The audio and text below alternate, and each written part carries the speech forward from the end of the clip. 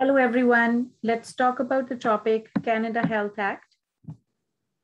It is Canada's legislation for publicly funded healthcare insurance.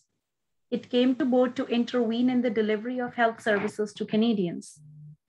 The Canada Health Act was introduced for three main reasons: to balance social equity, to balance economic equity, to increase efficiency of delivery of health services.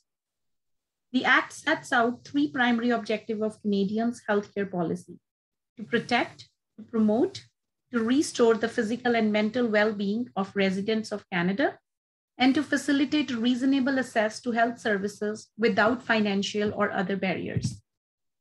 The aim of the CHA is to ensure that all eligible residents of Canada have reasonable access to insured health services on a prepaid basis without direct charges at the point of service for such services. When we talk about principles of Health Canada Act, there are 5 principles. They form the cornerstone of the Canadian healthcare system. The 5 principles are public administration, accessibility, comprehensiveness, universality, and portability. Number 1 is the public administration.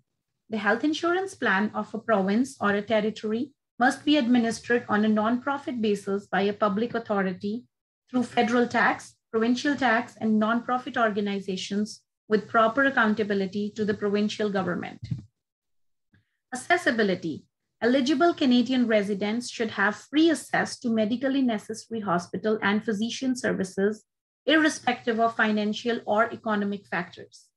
No one may be discriminated against on the basis of such factors as income, age, and health status. Third is comprehensiveness. This means that all medically necessary services provided by hospitals and the doctors must be insured. Each province is to determine which non-essential services are insured. Universality. This means that all eligible residents are entitled to equal access to public health care. Portability.